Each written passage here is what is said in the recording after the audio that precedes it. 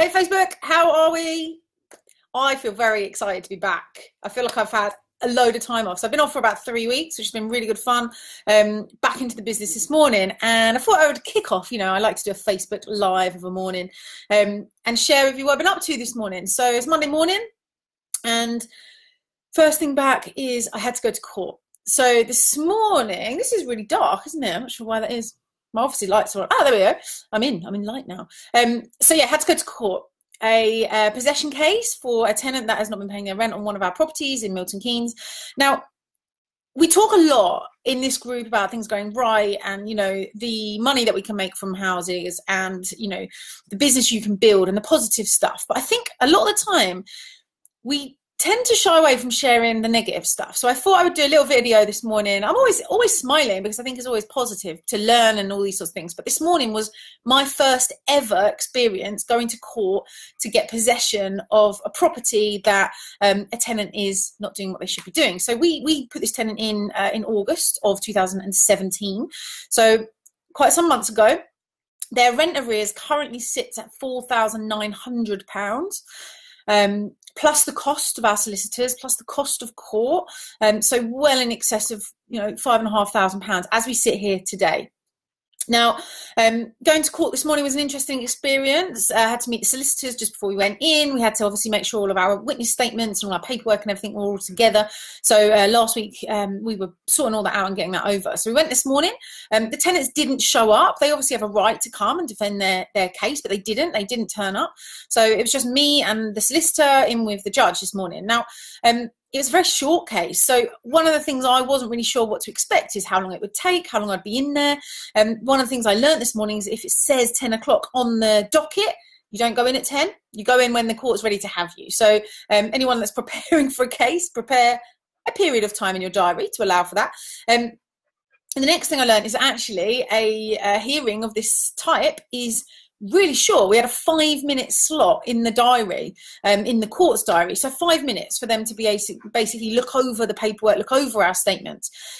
We went in, we sat down, the judge was kind of read through a load of the statements, asked us a few questions, things like, why aren't they paying their rent? Now, we've never been able to get an answer from this particular tenant as to why they aren't paying their rent. Whenever we speak to them, they just get very aggressive and defensive and don't actually ever give you any answers. So I couldn't answer that for the judge. He asked us a few other questions about timelines and all these different things. And then he, which is really positive, obviously judged in our favour and granted us a possession order. So we've now got, so bearing in mind, if we just look at the timeline of this, right?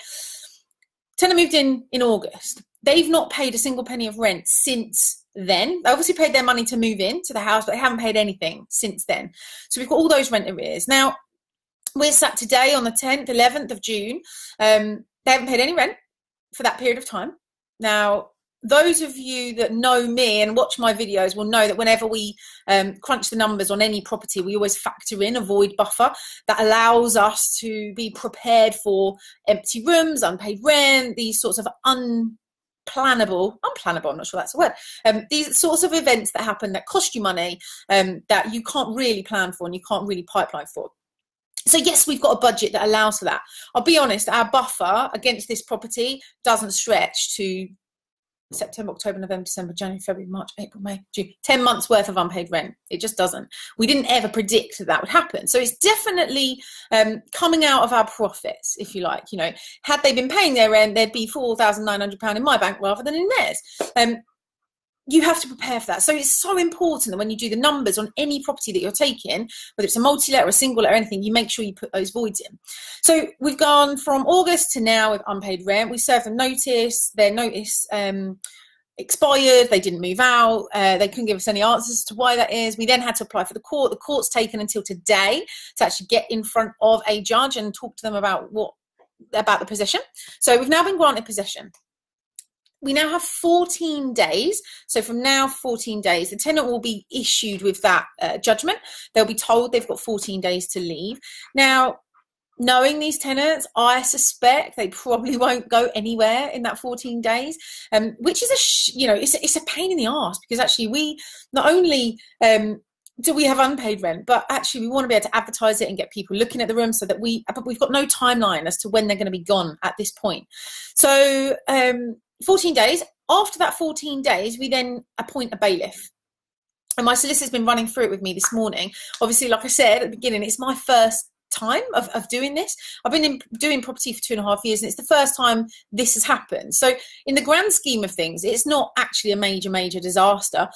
Very frustrating. You know, if this had happened on my first property, my first one, I'd feel quite deflated about it all. But, you know, we allow for it in the numbers. We allow that buffer. It's not coming directly out of my pocket. It's coming out of the business's buffer fund. So that's okay.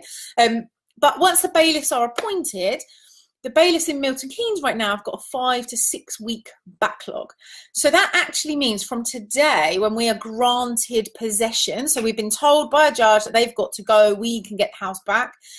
We've got 8 weeks where they still don't have to pay any rent. We suspect they probably won't. They're not forced to go yet. And probably it's going to take 8 weeks for us to get a bailiff in to actually go and remove them from the house. So that's another 8 weeks worth of unpaid rent. It's another couple of £100 for a bailiff, you know, and the time and effort and, you know, all of those sorts of things. So, you know, 3 weeks off, straight back into it. We love that. But what I wanted to do in this video is really just share that actually, you know what, it isn't always plain sailing, and that's okay. Because if you run your business right and you set it up right and you set all your houses up right in the first place, you will have a buffer that financially will allow for you to have over £5,000 worth of costs running up. You know, it would be great if that was profit in our business, but we haven't lost it. So I'm comfortable with that. It's the nature of the business. When you're a landlord, you have to expect that sometimes some people won't pay rent. Good management is another thing. So you minimize the risk of this. It's really important. If you're getting started and actually one of your biggest fears is, what if we have empty rooms or we have unpaid rent? And I have to say, it's one of the questions I get asked a lot with the people that I work with and in this group, you know, generally, how do you guarantee you won't get voids and unpaid rent? Well, you can't. You know, you cannot guarantee that is not going to happen, because it is a part of what we do, you know, like making money is part of what we do. Managing tenants and the bad stuff is also part of what we do. So I wanted really just to share that, and also to say, hey, I'm back from a holiday. I've planned loads of really fun stuff for you guys.